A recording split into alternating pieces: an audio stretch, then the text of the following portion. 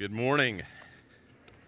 Before we jump into Nehemiah 5 this morning, I've got a very special story I want you to hear this morning. You know, all through the book of Nehemiah, we see consistency in Nehemiah calling on the Lord in prayer. You see that all through the book over and over again. As difficulty came, he would call on the Lord. You know, I think sometimes we, myself included, are not really convinced about the power of prayer and that prayer works. You know, most Sundays around here, not every week, but a lot of Sundays, we pray for people by name who are lost. And occasionally we'll hear of some results of those prayers. A lot of times we don't, and we wonder, does that really have any effect?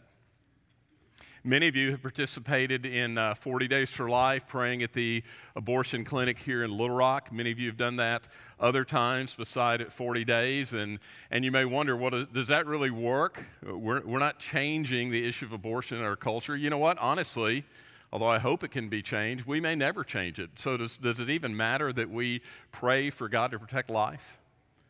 I want you to hear this morning an amazing story that it absolutely makes a difference, not just about the issue of life, but when we pray consistently, when we call on God to do things within His will, it absolutely makes a difference. Listen to this.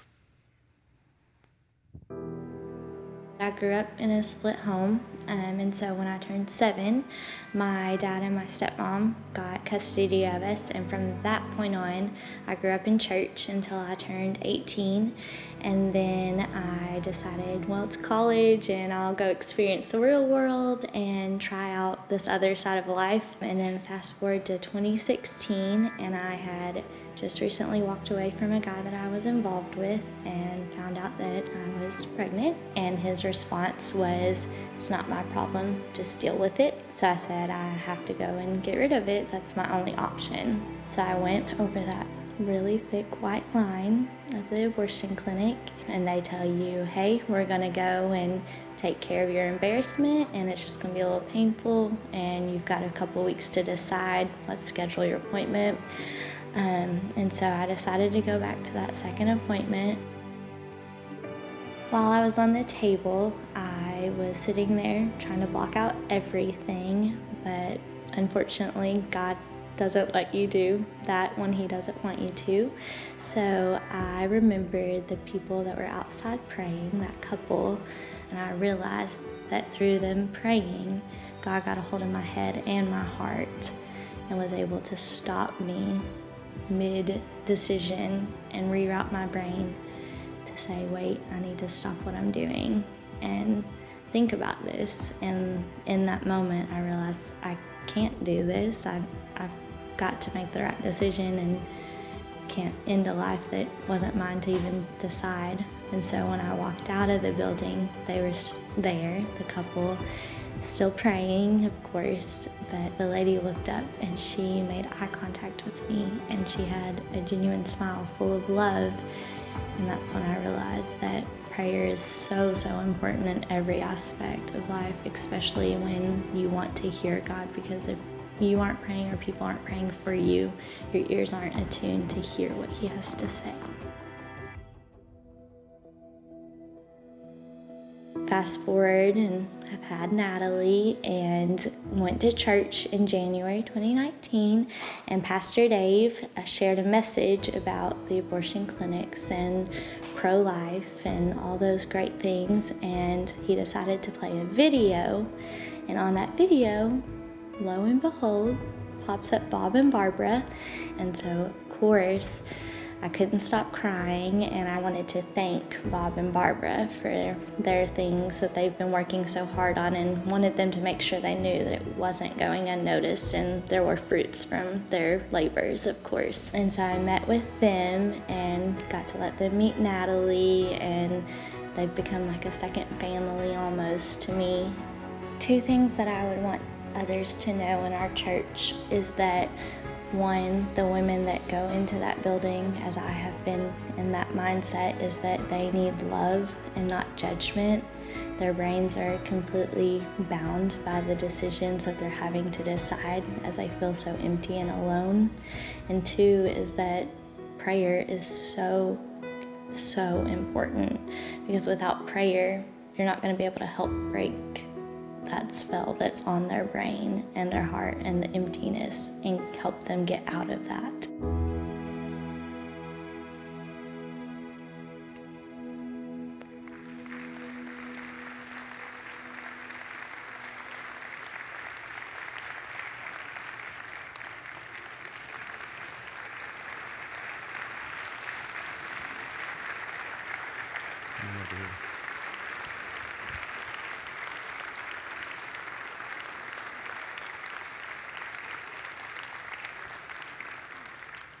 Be seated.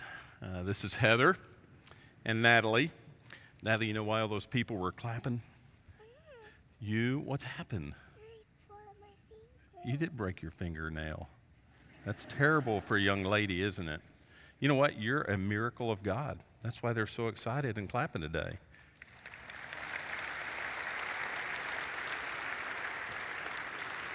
Now, I want to be sure you caught this in the story. When Heather grew up here at Geyer Springs. She'd been out of church for a while. When she came back on that Sunday in January, she didn't know that the couple that was praying that day that she made that decision was Bob and Barbara until she saw them on the screen. Where are you guys? You all up there in your normal spot? Bob and Barbara Scott right up here. They pray very faithfully, regularly outside that abortion clinic. We've heard frequently about saves there, but never really made any connections. This was the first time we actually knew through Bob and Barbara that a child had been saved as a direct result of their prayer. And you can imagine how startling it was for Heather that Sunday morning to look up on the screen and to see that very same couple who had prayed for her that day, that lady who had graciously given her a warm smile, not knowing if she had gone through with it or not, but just shared the love and grace through her smile. You can imagine the impact that had on Heather, and we're so thankful. Natalie, how old are you now? Two, right? Yes. We're so thankful that God has blessed not only Heather, but her family and our church family with Natalie. Prayer works. Don't ever doubt it. You may never hear it this side of eternity, but prayer works. Thank you.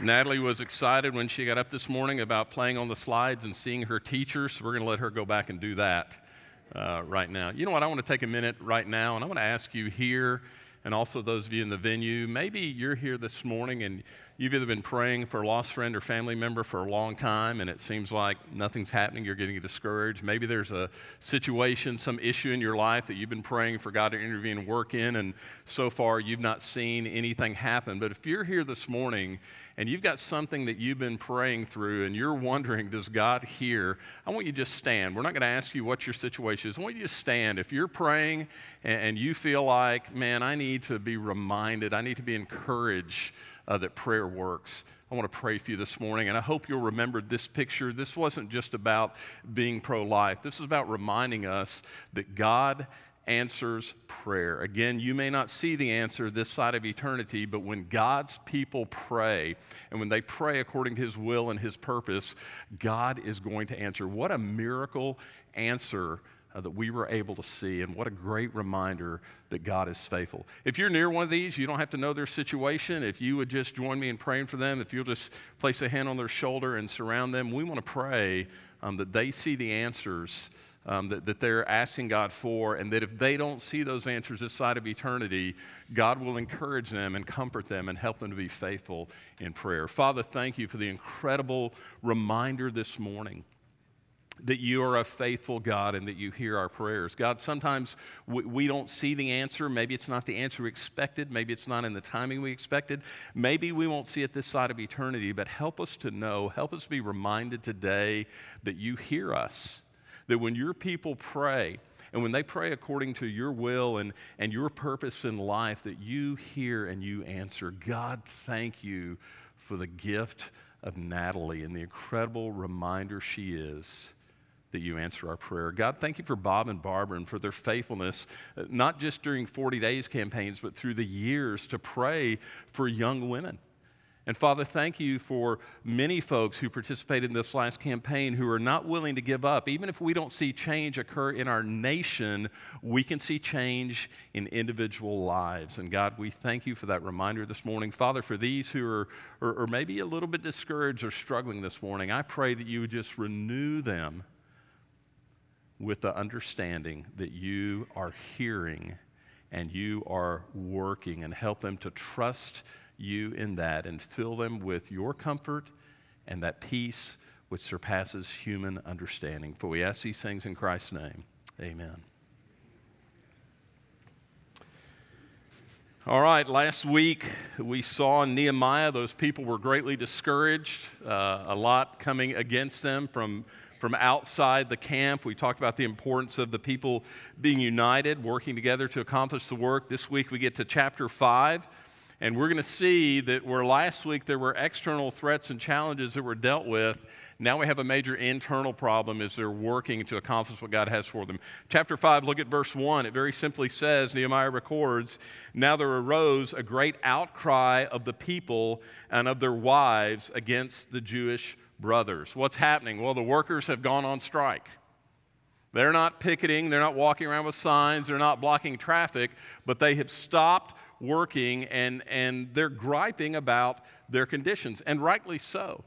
The word outcry there, where he says there was an outcry, that's not a small complaint. The word outcry in the Hebrew, it's got the same idea that you see over in Exodus chapter 14 when the people have left Egypt, and Pharaoh and his army is now chasing them, and they're advancing on them, and the Israelites are literally afraid for their lives. They're afraid they're going to be wiped out by Pharaoh and his army, and so they cry out. It's an outcry. They're literally in fear for their lives. So what's happening here is, although it's not an external nation that's enslaving them or threatening their lives, it's their own brothers who are now putting them in a position of starvation and bondage, and they fear for their very lives. They fear that they won't survive. Look in verse 2.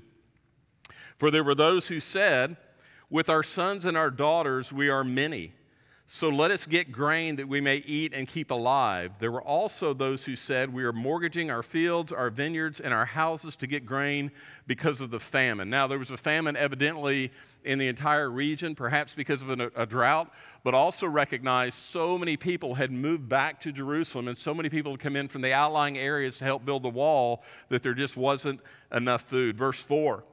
"And there were those who said, 'We have borrowed money for the king's tax on our fields and our vineyards. Now our flesh is as the flesh of our brothers.'" We're no different than our brothers. "Our children are as their children, yet we are forcing our sons and our daughters to be slaves. And some of our daughters have already been enslaved, but it is not in our power to help it, for other men have our fields and vineyards." Here's the crisis. Here's what's happening. There are 4 different groups that are involved in this crisis that Nehemiah is explaining here. We just saw there's a famine, so it's a difficult time for everyone, but that's been compounded by the fact that there's not only a lack of concern for each other, for their fellow Israelites, but there's also a selfishness and a desire of some to profit from the situation. Here's the 4 groups of people that are involved in this crisis. The first group, it says they didn't own any land, but they had a large family. They had many sons and daughters. They're working on the wall, but yet they need to get grain to feed their family. Now, the grain, you can imagine during a famine, has probably increased significantly in cost. These people are working on the wall, so they probably have no income. They probably depleted whatever savings they had, and literally they're saying our families are starving to death. The second group are people who are landowners, and you see that they're saying, look, we've had to mortgage our property in order to be able to buy food. Again, they're working on the wall. Because of the famine and the work on the wall, they can't produce enough. When they say they mortgage their property, they may have had a farm that was productive, but they're working on the wall. They can't produce enough to feed themselves. They can't produce enough to keep from having to go into debt in order to be able to feed their family. And then the third group is kind of the landowners, another effect on the landowners. They're back in the land. They're in Jerusalem, but all the people who are back in Jerusalem, remember, are not free people. They're still under the rule of Persia. Even though Artaxerxes is 800 miles away from Jerusalem, at this time, Artaxerxes is ruling most of the known world, so they're under his rule. And just like the Babylonians before him, the Persians, Artaxerxes, put tremendous taxes on the people, very heavy taxes. So this group is saying, look, we can't afford, the taxes are so high, we're having to borrow money just to pay the taxes. And so you have the landowners, they're mortgaging their property for food or for taxes. Often they would fall literally victims to loan sharks. They would be charged exorbitant interest rates, or their land would be confiscated to cover their loan. And then you had the people who had no land. Many of those were forced into debt slavery. They would have to place their children or members of their family in debt to cover the money they needed to be able to buy food. Well, what about the fourth group? The fourth group of people in the crisis were primarily the cause agents of the crisis. It wasn't the Persians, it wasn't the surrounding nations, it wasn't Sanballat or Tobiah or their ilk. The people that were causing the problem, the oppression of these Jews, was because they were being exploited by their own people. The wealthy Jews were making the loans, and they were taking advantage of their brothers, and they were seizing their property, and they were selling their children into slavery.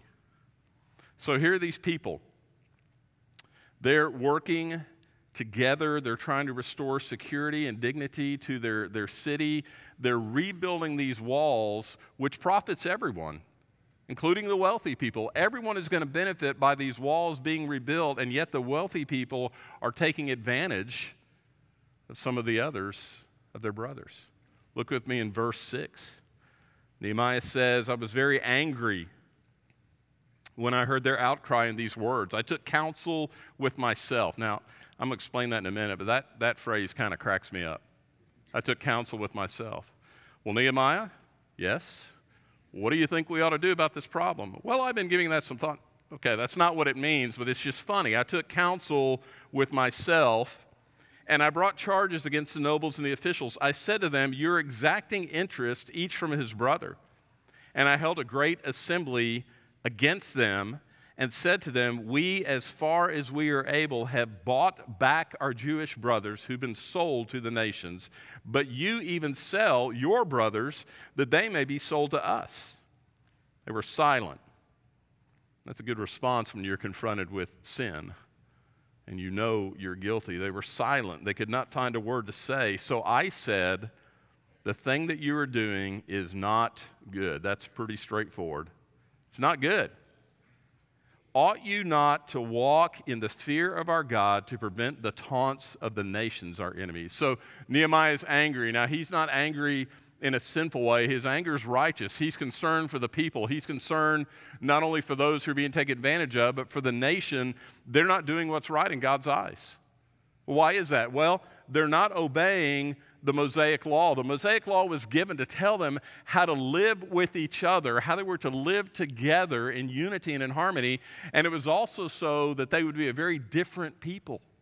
God's people should look much different than the people of the world. They were to look different than the nations around them, and they're ignoring the Mosaic Law. Well, what was the Mosaic Law? Exodus 22:25. God said, if you lend money to my people, to the poor among you, you shall not charge him interest. Deuteronomy chapter 23, verse 19 and 20. Don't charge interest on money, food, or anything you loan. And then he says in verse 20, why? So the Lord your God may bless you. The way it's supposed to work is they were not to take advantage of each other, and nations around them, nations who didn't know the Lord, might ask them, well, how in the world are you able to survive? How in the world are you able to make money when you can't charge each other interest on loans? And you're to be able to respond, well, you know what?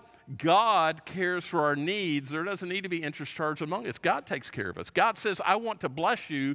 If you'll follow my law and my commands, I want to bless you. So Nehemiah took counsel with himself. What does that mean? He pondered with his head and his heart. It means he gave himself advice. Now, that's good self-control, first of all. Have time to get over your anger. When you get angry, even righteous anger, you ought to take some time and listen to the Lord and ponder with your head and your heart. So he gives careful thought before pursuing any course of action. He wasn't just concerned about the financial hardship this was causing, but he was concerned about the breakdown of harmony and unity in the community. Here, God has called them to this great work and to come together to do this great work, and now the work has stopped. And there's not any unity and there's not any harmony in the community. So what does he do? He calls a public assembly to confront the nobles and the officials. Now, that took a lot of courage. Basically, he's calling a public assembly to confront the most influential people in the city. Clearly, to get this project done, Nehemiah needed these influential people to support the work. And he went ahead and confronted them, not worried about the consequence of what might happen. The New Testament principle you see here in Nehemiah is what Paul said in Galatians 1:10. Nehemiah made the decision it was more important to please God than to please men. When he confronted these nobles and officials, these wealthy and influential people, it could have all blown up on him. But he had to do the right thing by God. And can I tell you, the church is already in a time, I think, where consequences, serious consequences, are going to be faced when we speak up and confront what's wrong in our land and in our culture. But we still have to speak up and to say what is right. What does he say to them? In verse 7, he charges them, or the charge is that they're exacting interest from their own people. Now, most of our translations, whatever translation you have this morning, most of our translations in English say that they were charging interest. But as Dr. Douglas Nicolaisen points out in his commentary on Nehemiah, there's some disagreement among interpreters over the exact meaning in the Hebrew. One of two things was happening. Either they were charging exorbitant interest, or it simply means they were seizing collateral. These wealthy people were making secured loans to their brothers, to their family, spiritually, their own family. They're making these secured loans, and now they're calling the loan. In other words, they're saying, hey, that money I loaned you last month to buy food for your family, you need to pay it back right now, and if you can't pay it back right now, I'm taking your land, or I'm taking your farm, or I'm taking your home. The bottom line is those who had to borrow simply to feed their family were increasingly unable to get out of debt. Imagine that you own a farm. You're not able to farm it much because you're working on the wall. You're having to mortgage your farm to buy grain, and then any hope you have of growing crops on your farm to pay back that mortgage is gone because your collateral, your farm, gets taken. And so they're at risk of losing everything, even their own freedom and the freedom of their family, as some of them are being sold into slavery. In verse 8, evidently, Nehemiah and others who had returned to the land had been redeeming their fellow Jews who had been sold in debt slavery to the surrounding peoples or nations. As they came back into the land, they saw that many of their own people had been sold into slavery. And that was a common practice in that day, but Nehemiah and some of the other Jews were buying them back. Now, typically in the culture, in the Jewish nation, when someone was sold to a foreigner, they were typically bought back by a blood relative. That was the responsibility of the blood relative to buy them back out of slavery. So what is Nehemiah doing? What are these other men doing who are buying them back? They're acting like their family by redeeming them. They don't just leave the responsibility to a blood relative. Maybe the blood relative wasn't able to do that, or they wouldn't have still been in slavery. They said, you know what? These people, spiritually, these people are part of us. These people are our family, so we have to do the right thing, and we have to help them. And now they've been buying these people back out of slavery to these foreigners, and they find out their own people are becoming their creditors and selling them into slavery. Verse 9, what you're doing is not good. Leaders have to confront the truth. They have to call out sinful behavior. That's their job. And can I tell you, it's no fun? Leaders don't enjoy going to members of the body and calling out sinful behavior. They don't enjoy that at all. It's not any fun. They dread it. They approach it with great fear and trepidation. They approach it with a lot of prayer. They don't enjoy calling out sin in the lives of people, but for the benefit of those people, they're willing to do that, because they don't want them to continue down the path to self-destruction. Look at the end of verse 9. It's not just about treating each other right, it's also about our witness. The Israelites, God intended for the Israelites to be a light to the Gentile nations. The reason the Mosaic Law was given was not just for stuff for them to do and hoops for them to jump through. They were to be a different people. They were to live by the Mosaic Law to be very different so that surrounding nations would see that they were different and would want to know what was different. In the situation we're looking here in Nehemiah 5, I wonder what their neighbors thought about their treatment of each other. I wonder what their neighbors thought about their God when they saw how they were treating each other. Can I tell you, there are a lot of people who won't attend a church, not just this church, but won't attend a church today because there are a lot of people that have been hurt by Christians, and so they don't understand our claims or our God. They don't want anything to do with that kind of God, and they certainly don't want anything to do with that kind of people. What does Nehemiah say to them in verse 9? Look, we're to walk in the fear of the Lord. And the fear of the Lord is an Old Testament term or concept. It's not fear as abject terror as you and I think of, but it's an awe of and a devotion to God, and that results in dealing with people with kindness and integrity. Why? Because they're made in the image of God. If you have the fear of the Lord, if you have an awesome sense of devotion and reverence toward God, you would not possibly treat a being created in the image of God the way these people are being treated. Verse 10. Moreover, Nehemiah says, I and my brothers and my servants are lending them money and grain. Let us abandon this exacting of interest, return to them this very day their fields, their vineyards, their olive orchards, and their houses, and the percentage of money, grain, wine, and oil that you have been exacting from them. Then they said, this is the nobles and the officials, the wealthy, the influential. Then they said, we will restore these and require nothing from them. We're going to give it back and not require interest or collateral in the future. We will do as you say. And I called the priests and made them swear to do as they had promised. I also shook out the fold of my garment and said, so may God shake out every man from his house and from his labor who does not keep this promise. So may he be shaken out and emptied. And all the assembly said, amen, and praise the Lord. And the people did as they had promised. Well, the first thing you see in verse 10 is that Nehemiah, of course, is leading by example. He's also lending to people in need, but he's not charging interest and he's not taking their collateral. And so he calls on these leaders to do the same thing. Look, I want you to return any interest that you've charged as well as any property that you've taken that you foreclosed on. That's a pretty dramatic step. It isn't going to instantly solve all the financial problems, but it gives those who are suffering an opportunity for a fresh start and a new start. But most importantly, it's an act of love and unity within that community of faith. Verse 12 says they agreed to do as Nehemiah asked. So what does Nehemiah do? He brings in the priests and he says, now you commit, you make this promise before them. It's not just a promise you're making to me, it's a promise you're making to the Lord. What is he saying to them? It's a very serious thing to make a vow to the Lord. And that's still true today. When we commit to the Lord that we're going to do something, it's a serious thing to make that commitment, and we need to be sure that we're going to follow through. Solomon in Ecclesiastes 5:5 said, it's better not to vow than to make a vow and not fulfill it. And so Nehemiah has them make that vow in front of the priests, and you see at the end of verse 13, it says that he shook out the folds of his garment. That symbolized God's judgment that would come on them if they didn't keep the vow. That they would be shaken out, that their pockets would be empty, that they would lose everything they had if they did not keep the vow that they had made. And you see that the people said, amen. What does that mean? They said, so be it. Or may God do as you have said. It was a statement of agreement to what had been said and what had been done. And now down toward the end of the chapter, verse 14, moreover, Nehemiah is speaking, moreover, from that time that I was appointed to be their governor in the land of Judah from the 20th year to the 32nd year of Artaxerxes the king, 12 years.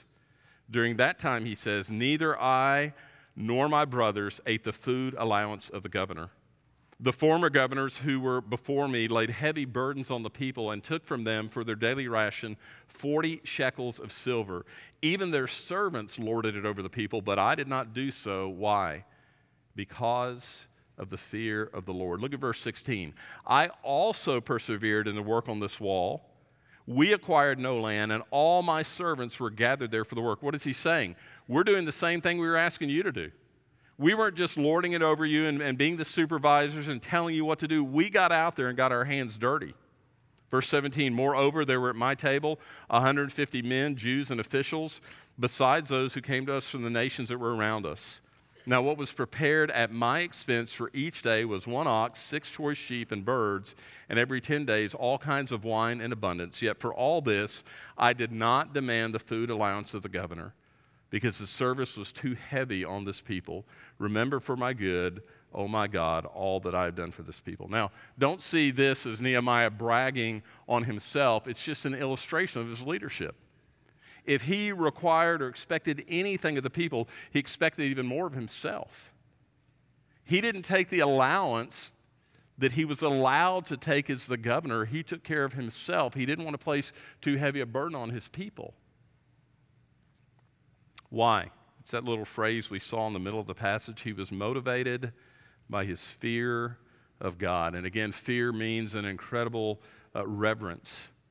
Nehemiah had such a reverence for God that it had great impact on the way he lives. It should have great impact on the way we live our lives when we really reverence the Lord. It has impact on how we respect him and obey him and submit to him and how we worship him.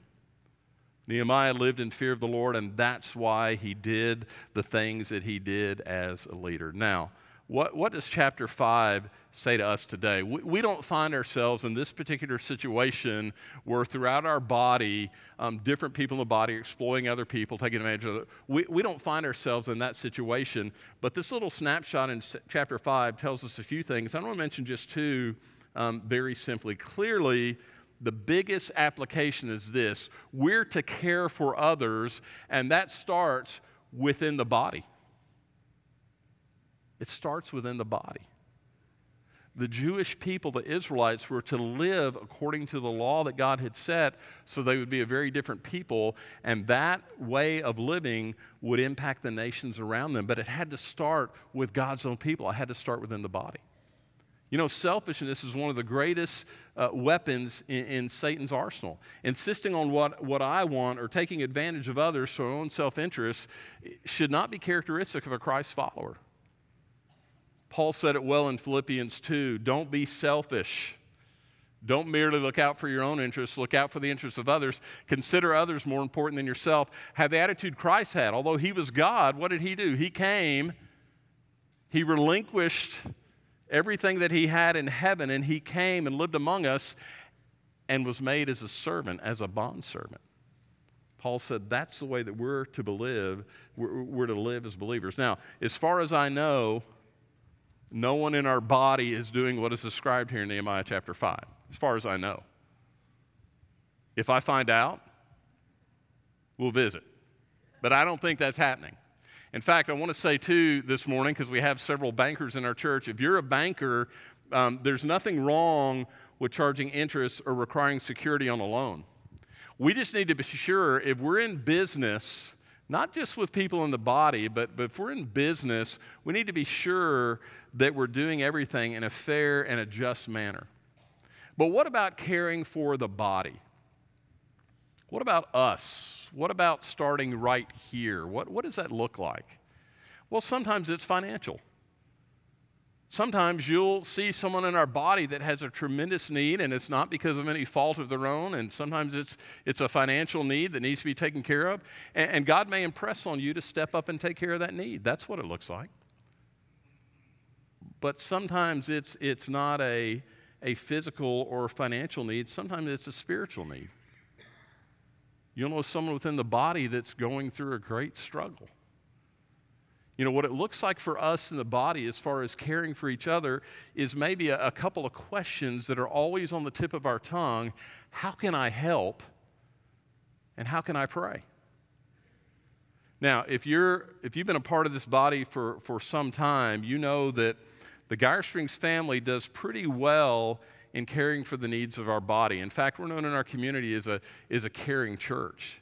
And I can tell you, if you're in here, if you're part of the body, we're not perfect, but our best care is from something Pastor Jason mentioned at the beginning of the service. Our best care comes through our small groups. I can look around the room this morning and I might see 2 or 3 people that I've seen a prayer request or had a conversation with this week that I know are struggling, but for the most part, I can't look across this room, and I certainly can't see everyone that's in the venue, although I know many who attend there. I don't know everyone's needs. Who knows their needs? They're a small group. And I just say that to say to you this morning, if you simply come to worship and you're not connected to a Sunday morning group or to a Sunday night life group, and we don't know your need, please forgive us for not taking care of your need, but we have no way of knowing that. It's important within a body this size to be connected to a small group. You remember in verse 9, Nehemiah reminded them, those who don't know the Lord are watching how we treat each other. Jesus said it this way, by this all men will know that you're my disciples if you have what? Love for one another. That's not just a feeling, that's not just an emotion, that's an action word. People will know you're my disciples if they see that you care for and you meet the needs of one another. Can I say this, if you're in a small group, because there are some who are not, we all need to practice looking outside of our sphere of influence and our sphere of friends. We all need to practice as the body, not just looking within our small group, but looking across the body. And you may see someone who seems to be burdened. You may not even know them. That's okay. How can I help? How can I pray? The body needs to be such incredible, loving, and caring people that it gets the attention of the world around us. Now, there's a second thing in this passage, and I'm fixing to go to meddling, okay? This passage says something about our resources and our money, and it says that how we handle our resources and our money matters to God. You can't ignore, and I know we don't like to talk about money, but you can't ignore that that's addressed in this passage. You see, it's not just a matter, when you think about your giving to the Lord and to the church, so the church can carry out His work, it's not a matter of giving some of my money to God and doing what I want with the rest. It all belongs to Him. All of it belongs to Him. Verse 12, this is interesting. Look back at verse 12. Nehemiah confronts them, and he says, you need to return everything, and it simply tells us they returned everything. They didn't fuss, they didn't fume, they didn't argue. They said, well, we're not going to be able to eat. You know what? They didn't need it. What they had taken, they didn't need. They were wealthy. Well, I'm not wealthy. No, we're all wealthy. Varying degrees, but we're all wealthy. They did not need the stuff that they had taken from their brothers. They didn't need it. I read that verse and it made me ask, what do I need, and is God taking care of me? We've all got more than we need. And the reality is, I'm not going to outgive God. I'm not going to be left without when He tells me to give something away. These nobles and officials were so wealthy, they didn't have to worry about being left without. But let me tell you, even if they had to give back all the interest and all the collateral and it left them with nothing, God was not going to let them go hungry. He'd already made that clear. What do I need? And is God taking care of me? You know, you and I miss a blessing when we don't use our finances for His purposes. First time I learned this, I was 20 years old. I was attending Southwestern Seminary in Fort Worth, working on my master's, and I went to visit my sister's church down in Austin. And I was sitting in the service, and by the way, I never carry a wallet or checkbook, so if you need money from me, give me a heads up, okay? Sitting in the service, and I hear about this tremendous need, and the Spirit of God tells me that I'm to give X amount to this need. So I slip out of the service, go out to my car and get my checkbook, and I open it up to write the check that the Holy Spirit told me to write, and it was all that I had left in my account. And the next day, tuition was due for that semester. I wrote the check. The next morning, in my mailbox, you know what I found? A check for that amount. Cover my tuition.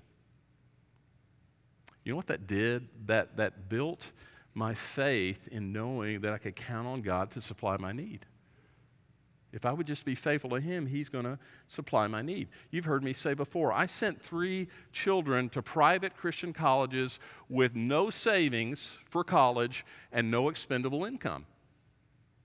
And every year when they were in college, and that was stretched over more than 4 years because we had 3 kids, but every year when it would come time to do income taxes and look at all the financial stuff, it was like, wow, how did that happen? How did that work? God supplied. Several years ago, listen, I grew up in a single-parent home. Mom was a school teacher in a private school, so you know what kind of salary that is, and there were a lot of things we did without. So I have to be careful that I'm not hoarding and hanging on to stuff all the time. I think it's important to save. I think it's important to prepare for retirement so you're not a burden on your family. Oh, that's all important. But several years ago, God told me that I was hanging on to too much. And so I took a portion that God showed me, and I've continued to just give that away to people in need. Haven't missed anything. In Nehemiah, these people were doing a great work for the Lord. That work was going to be a testimony to the nations around them, to people who didn't know God, but that testimony would be tarnished if in the middle of doing this great work, they weren't expressing love and concern for each other that didn't result in practical caring for the needs of their brothers and their families.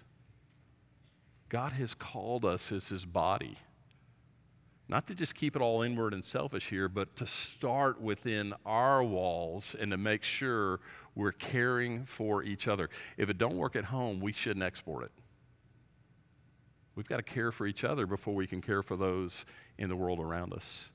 And God calls us to be faithful stewards of what he's blessed us with, not just the little bit we give to him, but of all of it. And if he needs it, he should be able to call on us and ask for it, and we should trust him enough to know that if he asks us to give something up, we're not going to do without. He's going to care for us and meet our needs.